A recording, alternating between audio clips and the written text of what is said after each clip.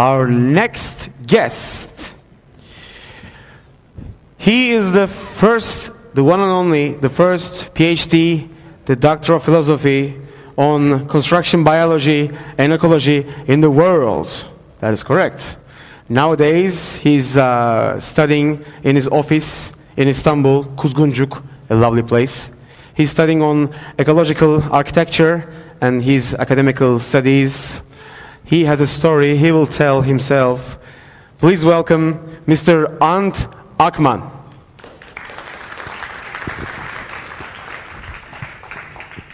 Thank you very much. Welcome. Hello. I want to talk about the importance of the identity of the mountain regions, especially for the architecture. How important is it for the architecture, the identity of the people who live in the mountains? I chose this Ararat with Masis with Ararat, because every mountain has 4 facades, and every side of the mountain is different. So we can't say that is. We can't say it's and, we must say it's with Ararat.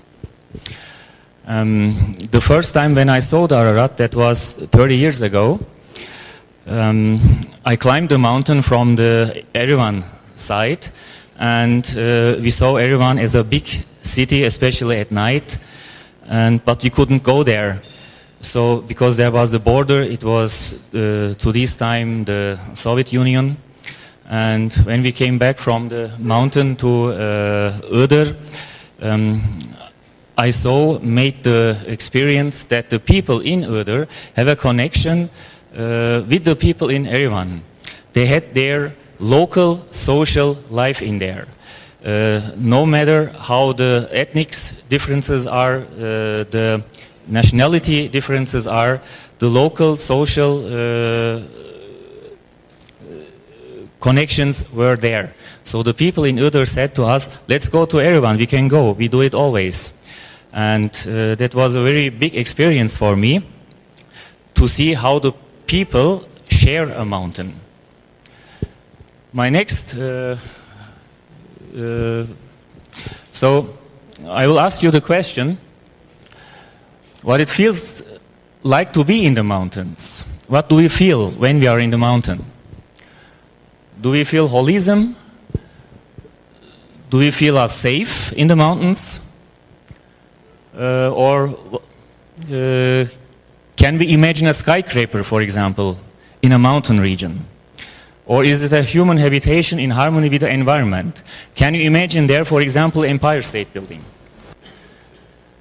We have to think about that. So the mountains show us, also for the architecture, how we can build living spaces. Let's try to see this topography. One side is completely different than the other one. It's also a living place. Maybe we can imagine it as a city. It could be also a city plan. Here we have from the east face the Mount Masis. They share the same mountain on the other side with the name Ararat. It's the same mountain, and they are in connection with each other. Examples like that, we see these in all of the world, not only now the example of Mount Masis or Ararat. I will show you some other pictures, examples, how that is also in other regions. This is the Mount Cervino from the Broil Valley, the Italy side. It's one of the richest regions in the world. The same mountain, most of you will know it, I think, when we see the next slide. The Mount Cervino is also the Matterhorn from the valleys from the Swiss side. The people from the Italian side and the Swiss side, they share this mountain, and they, with the tourism, they earn a lot of money with that. So they don't have the different, you are Swiss, you are Italian. They say, we are a local group of people, and that's our mountain. The Mount Komologma, for example, from the Khumbu Valley, it's in Nepal. The people, they share it with their yaks. On the other side is the side of Tibet. It has another name, the same mountain, Sagarmatha, from the Trembokhe Valley. We know this mountain as Mount Everest. The guy never saw this mountain, but we know it as Everest, but the mountain, the same mountain, has two names, Komologma and Sagarmatha, and the people of both sides are in connection. The Mount Basodino on the Piedmont from the Italian side. This is a slide which I made. During the time when I worked in the Alps as an architect, I used to spend my summers as a shepherdman on the Alps. So this is the same mountain from the Tessin, from the Swiss side. And here on this mountain there are little grottos for the shepherdmen to bring their sheep in protection. And grottos like that, that's my architect, my friend Stefan Klemp. And from the Italian side and from the Swiss side, both shepherdmen used these grottos for more than hundreds of years. The same similar situation is, for example, in the Ofenhorn from the Bin Valley. The Bin Valley is also between Switzerland and Italy. And the people from the Swiss side, they bring their cows to this Alp, Ladils. There I spent several times the whole summer as a shepherdman.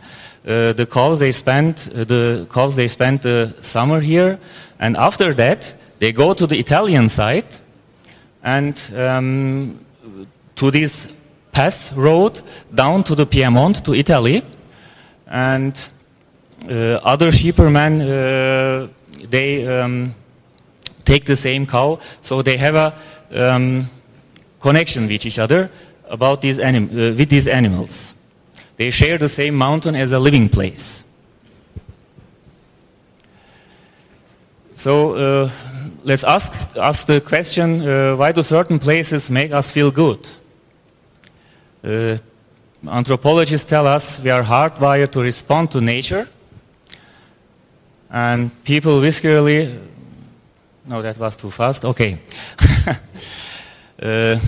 Let's look at this picture now and try to see it, for example, as a living place or as our buildings. Each sides are different. Just look it as a form to that. It also can be a cake or a shown newspaper maybe, but we can see it as a living place. So if you look at in that frame, the buildings, they move away from the term house and come closer to the term home. And that's very important for us today because we need the term home to feel us good. Now at last, 3 examples from my designs. This is in Italy. The south side facade and the north side facade are completely different.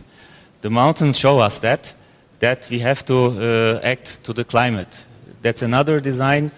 On the upper side you see the south front, and on the other side you see the north front.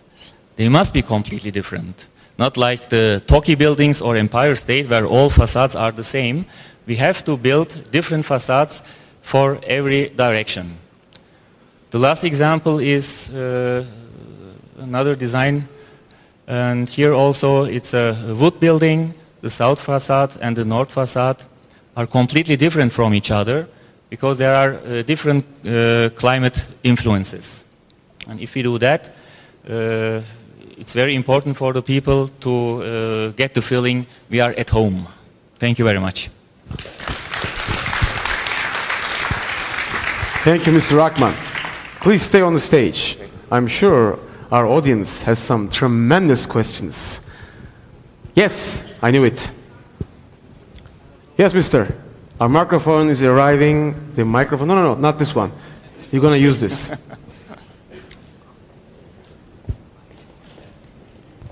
Thank you. Thank you. I'm Arsen Kharatyan, part of the Armenian-Turkish journalist bus tour. Thank you for a great presentation. You touched upon, I think, a key topic for Armenians and Turks. And here is my question. How do you think Mountain Ararat can be used for Armenians and Turks in order to further go into dialogue?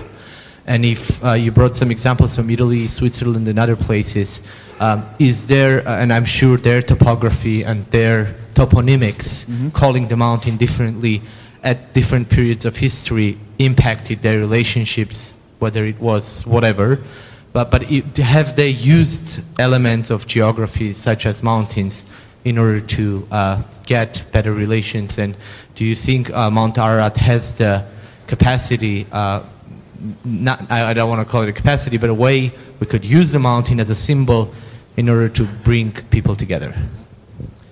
Mount Ararat is one of these mountains in the world who has a very big symbolic value. And there are not so many mountains in the world which have such a big value, symbolic value. My opinion is that the solution is local. The people around Ararat, no matter from which side they are, let it to them, they will solve the problem. It's difficult if you try to solve the problem from capital cities, for example, with politic ways. Own local dynamics bring their healthy solutions. Maybe we must focus us to the people, to the in situ people around the Ararat. So maybe I could answer your question. Thank you. One more question, ladies and gentlemen. No more? What do you think about the mountains in Turkey?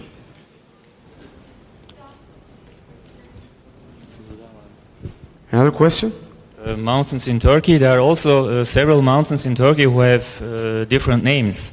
In the Kucha region, for example, Vercenik and Machapange are the same mountain. One is from the Rize side, the other is from the Salachur side. And there's a big potential also to earn money. But the healthiest solution is if the people who are there do this.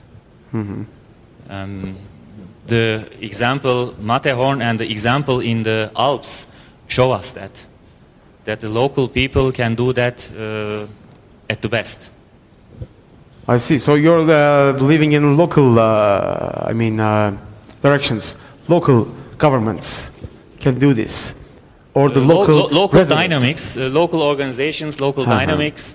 It's the same for the architecture. You have to think local, and the architect must be from that region.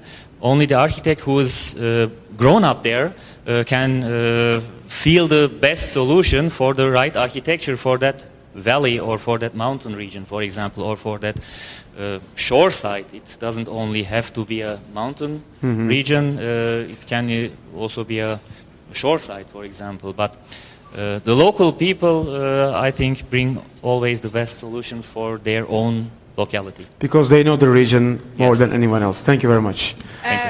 We have a question in here. One more question, one last question. Yes. Thank you very much. Did I understand you correctly that 30 years ago you managed to go to Yerevan from Igdir? I would love to hear that story if I understood you correctly. It must have been an exciting adventure.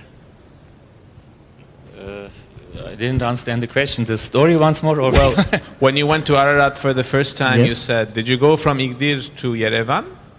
No, I didn't go. But the people from Iğdır, they said to us, let's go to Yerevan. We go nearly every day to Yerevan and spend there a few days and come back. I didn't go, but it was a very fantastic situation for me that I saw that it's possible. Also the people from Yerevan or from the little living places around Yerevan came to Iğdır. And they had a little trait. between us, in between. Thank you very much. Thank you very much. Ladies and gentlemen, Mr. and Arkman was